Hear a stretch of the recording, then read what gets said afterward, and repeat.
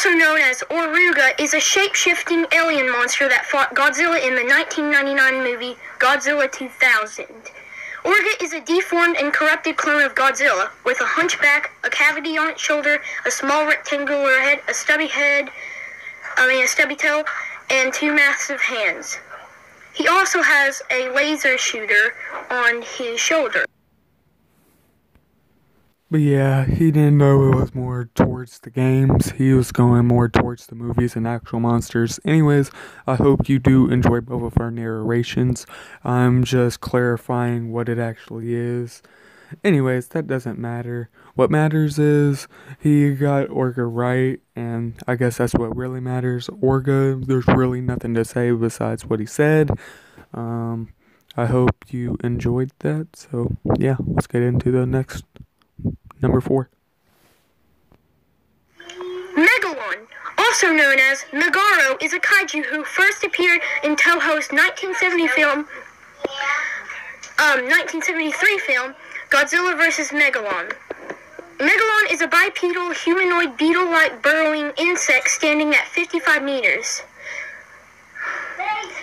and weighing 40,000 metric tons, and the god of the subterranean nation of Seatopia. Said it's alright is because the movies are accurate, but the only reason it's inaccurate is because in the games he goes underground, Megalon digs, and while in the movies he flies. That's all you can really say about Megalon besides his beam that comes out of his head. He digs in the ground, and it's kind of annoying in the game, to be honest. But yeah, he comes in at the number 4 spot. Coming in at number 3 is Mechagodzilla 3. Now, I wanted it to low-key be Mechagodzilla 2, but I never thought he was powerful like Mechagodzilla 3. While they both basically had the same moves, the one thing that really always stood out about Mechagodzilla 3 was his ice blaster ray from the center of his chest. And I don't know, in the game he just seems way more powerful than Mechagodzilla 2, and that's why he comes in at the number 3 spot. I'm pretty sure he can fly, if not just hover a little bit, and for that, I don't know, he's just always been one of my favorites, and yeah, that's why he comes in at number 3.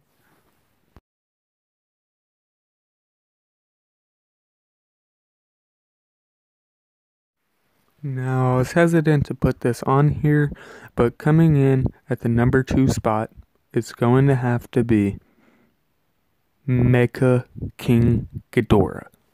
Now, I wanted to put regular King Ghidorah because, I don't know, I just always liked King Ghidorah, but Mega King Ghidorah drains your, I guess you could say, atomic breath or lightning powers, whichever one it is.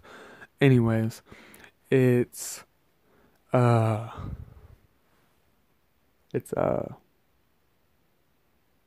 Make a King Ghidorah for you. It can fly.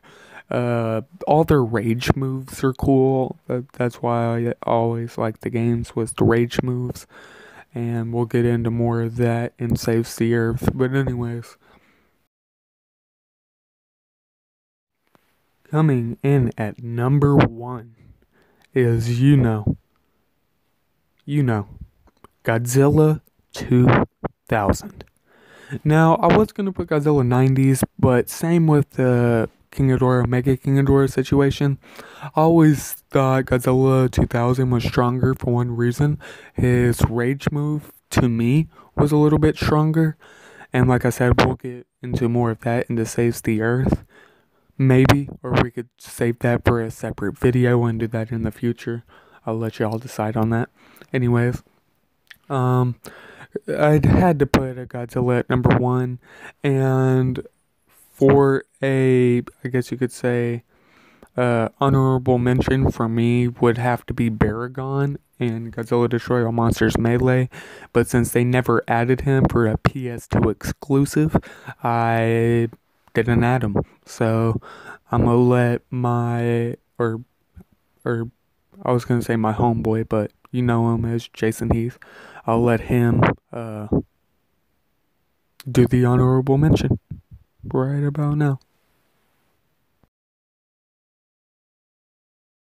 Rodan, also named Radon, is a fictional monster or kaiju which first appeared in Toho's 1956 film Rodan. Produced and distributed by Toho. Following its debut standalone appearance, Rodan would go on to be featured in numerous entrees in the Godzilla franchise, including Ghidorah the Three-Headed Monster, Invasion of Astro Monster, Destroy All Monsters, Godzilla vs. Mechagodzilla 2, Godzilla Final Wars, Legendary Pictures, Godzilla King of the Monsters.